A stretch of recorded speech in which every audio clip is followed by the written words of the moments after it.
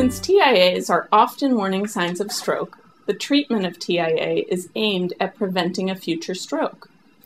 The medicine and therapy used depends on the exact cause of the TIA. If a TIA is caused by a blockage in the carotid artery, the main artery of the neck that supplies blood to the brain, surgeries may be required to open up the artery to prevent a stroke.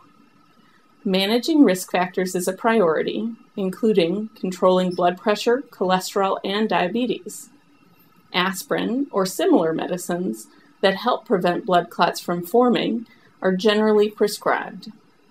Lifestyle changes such as diet, exercise, and quitting tobacco use are also important to prevent stroke. If all of the appropriate preventative treatments are done, the risk of stroke can be lowered dramatically.